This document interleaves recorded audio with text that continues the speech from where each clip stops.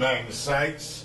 So, looks like Zack Snyder has released 2 new movie posters for Batman v Superman. What do you think? I think they're interesting. I can't say I would have chosen them, but they're different. You know what I mean? I don't know. It's an interesting look for me. I don't.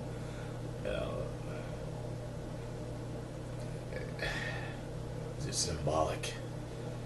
All Superman can see is Batman. All Batman can see is Superman. That's why it's over his eyes. Not sure, but I will tell you this: it has a vintage look to it, like an old time poster, spread on the wall. You see how it's all ripped and torn up.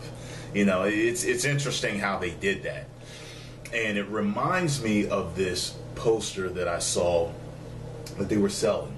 I wanted to get. They ran out, and I wanted to get this poster when I was at WrestleMania 28. When I went to see The Rock whip John Cena's monkey ass, and they had this poster, and it was like old-time boxer type poster, and I thought that was pretty cool. And I said, it'd be interesting. It might maybe make it corny though if they did that, but it reminds me of that. It'd be interesting to see the 2 of them paired up side by side, Batman versus Superman. Who will win tonight? And on the lower card, might be interesting, just as fun to do that. But yeah,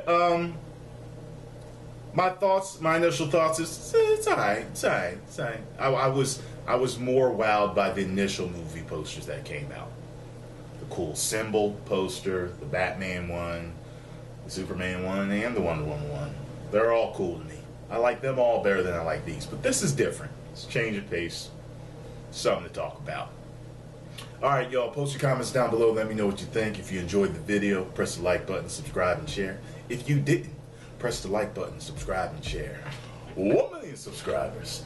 Woo!